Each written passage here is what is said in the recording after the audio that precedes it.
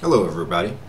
Welcome to part 2 of our terminal usage and command series of videos. Today we're going to learn how to create files and directories, copy files and directories, remove files and directories. So to get started, let's create a file. So right now I have opened up my terminal. According to this little tilde character, I am inside my home directory. So let's create a file.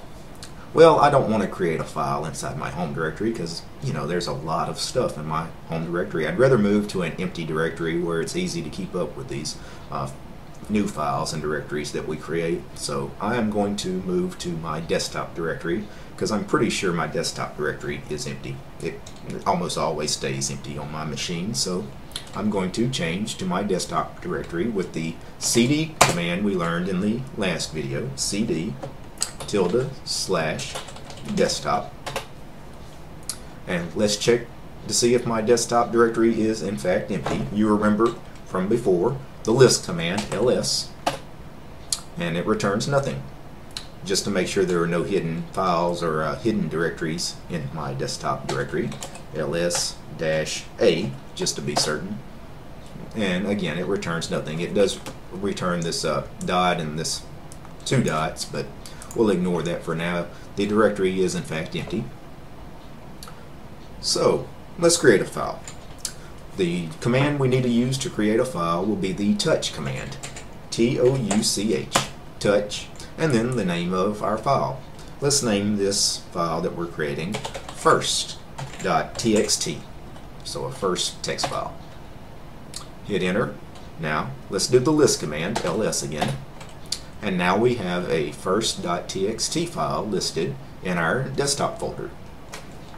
Now say I wanted to create multiple files. Would I have to do each individual file, touch, first.txt, and then touch second.txt, and so on and so forth? No, you can actually create multiple files just by typing the file names separated by a space. So I could do touch second.txt space third.txt space, and so on and so forth. Hit the or type in the ls command again for list, and you will see I've created a second.txt and a third.txt file to go along with the first.txt file we created earlier. So that is how you create new files. Now, how do you create a new directory? Well, you do that with the make directory command, and the make directory command is mkdir, stands for make directory, and the directory I'm going to create, we'll call it test. We'll create a directory named test in my desktop directory. Hit enter, type the ls command again to list, and now you see I have the 3.txt files from before listed, and I also have this new test directory listed inside my desktop directory. Now say I want to move all 3 of those .txt files from my desktop directory and move them inside the test directory that we just created. Well, you would do that with the move command, and the move command is mv, and you do first.txt, and then the path to where you want to move the first.txt, which in this case is test. Hit enter, run the list command again, ls. You will see my first.txt file is no longer inside my desktop directory. Well, let's change to the test directory, cd test. Now we're inside the test directory. Run the list command again, ls, and the first.txt file is inside my test directory. So we were successful in moving that file from the desktop to the test directory.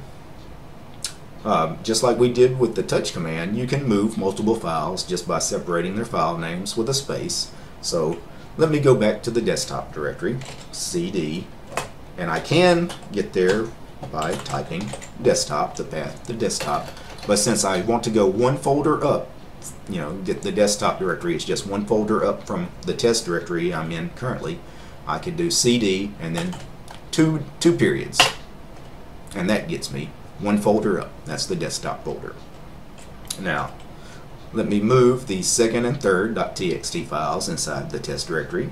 Move second.txt, third.txt, and then the path to where we want to move them to, which in this case is test again. Enter ls for the list command, and all of those text files are no longer in my desktop folder. Let's cd to the test directory, run the list command again, and all three of those text files are now inside the test directory.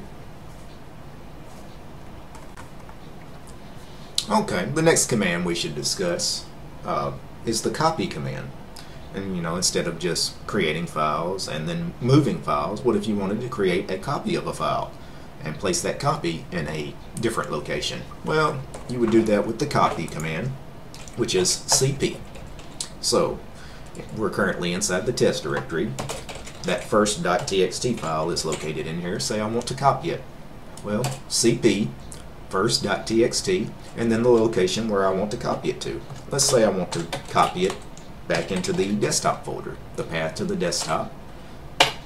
Hit enter. Let's run the list command. Okay, we still have the first.txt file listed in the test directory. Let's move to the desktop directory, cd, and then to move up one directory, we can just go cd period period. That way we don't have to type cd and then the full path to the desktop. Cd space period period always moves you up one directory. ls, and we have a copy of first.txt also in the desktop directory now. Okay, so that is how to copy. Now let me cd back into the test directory. Just like the touch command and the move command, you can copy multiple files just by typing the file names with a space between them. So copy second.txt space third.txt, and then the location to the desktop folder.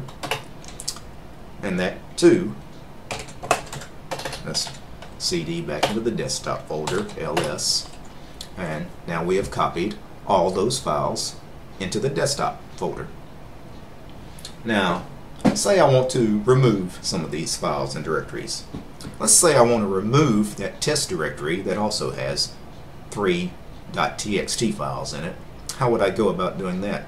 Well, you have a remove directory command that we could use. rmdir is remove directory, and then the location of the directory, test. So remove directory, test, hit enter. We have an error. Failed to remove test because the directory is not empty. The remove directory command can only be used on an empty directory. So why don't we delete all the files in that directory first before we run the remove directory command? Well, let's cd back into the test directory, and now we will remove the first, second, and third.txt files that are in this directory. The remove command is rm for remove, and then first.txt, and just like the copy commands and move commands, you just do a space and type the next file you want to remove, second.txt space third.txt, hit enter. Let's run the ls command again, and nothing is returned. This is now an empty directory, so let's cd space period period to go up one directory to our desktop directory, ls. You will see the test directories inside it. So remove dir, rmdir, remove directory, test should now work. Nothing is returned. Let's run the ls command on the desktop directory. The test directory has been removed. It's no longer here. We've deleted it. So we've discussed removing directories and removing files, but the remove directory function again only works on an empty directory. How would you go about removing a directory that had files and subfolders in it? Surely you don't have to delete every single file in a directory before you delete it. No, you don't. There is a way to delete a directory that has files in it, and you do that with the remove command, just like you did for for files. It works a little bit differently on directories though. First, let's create a directory to practice this on. So let's make directory test again. We need to put something in it, so let's move and then space. I'm going to hit the arrow key on my keyboard because this shell remembers the last commands you have typed that started with MV. If I hit the arrow key, it will cycle through those.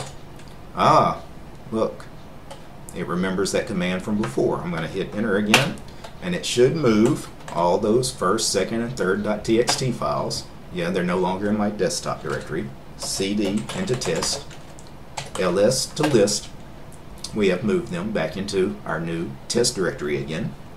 Now I'm going to CD space period period to get back to the desktop directory.